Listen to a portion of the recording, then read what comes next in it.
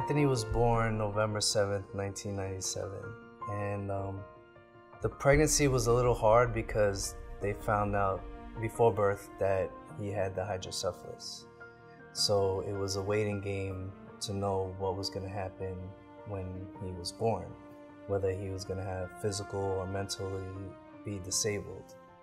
But to our joy, that when he was born, he didn't have no physical or mental disabilities. The only problem we had to move on with was the hydrocephalus. Hydrocephalus is a buildup of cerebral spinal fluid in the brain. So what they do is they put in a shunt, which his shunt was from the back of his head all the way down to his stomach. And what that does is relieve the fluid that's built up into the brain, which would put pressure onto the brain.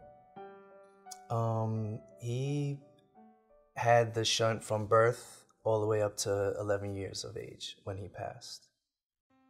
As a father, it gives me peace to know that he did give an opportunity for 3 people to have a new life, to start a new life again. And for me, it's like he's a hero.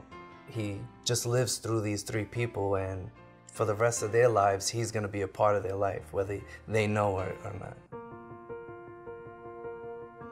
This was the week of Easter Sunday, so we usually get all the kids, all the nephews and nieces, have the kids do an Easter egg hunt.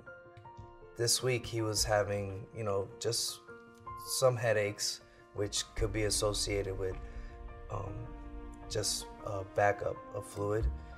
So they recommended that he do the revision just to clean up the shunt, and everything went well. The operation went well.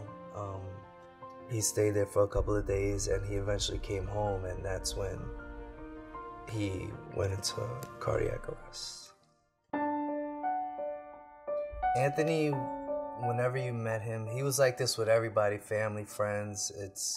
His smile first would capture you, and he liked to joke, and he loved being the center of attention wherever he went. He actually went to a car show with his mother. They brought him up on stage, and he got to perform in front of everybody. So it was a big concert that they were having, and they pulled him up on stage, and he grabbed the microphone, and they put the music on, and he just performed for everybody. And it amazes me that he wasn't shy about it. Like, he's total opposite from me. I'm a little bit shy, but with him, it didn't matter where he was at. He was always willing. He always wanted to perform and put on a show for everybody. The day that he passed was the same day they asked about organ donation. He wasn't breathing on his own. The machines were helping him. So in that time, they decided that it was time to pull him off the machines, because he was clinically passed.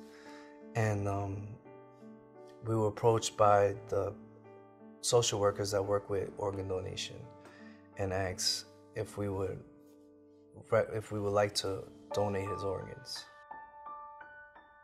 It's never easy to make a decision like that when you just are going through a tragedy of losing the life of your loved one. And in that time, I know my son was gone.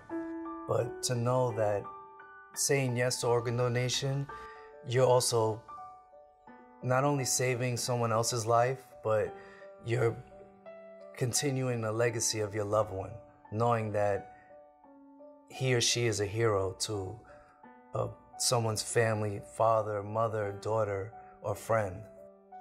I think the hardest part was to know that my son was no longer alive. The easiest part was to help someone else not lose their son, daughter, or friend. So that was probably the easiest thing to do, to say yes. As time passed, we were informed that he did give one of his kidneys. As far as any other organs, I don't know what are they. Unfortunately, I never got to meet any of the recipients. That's a process where it's hard for both sides to get in contact with, because sometimes as a recipient, you feel guilty that someone lost their life in order for you to save.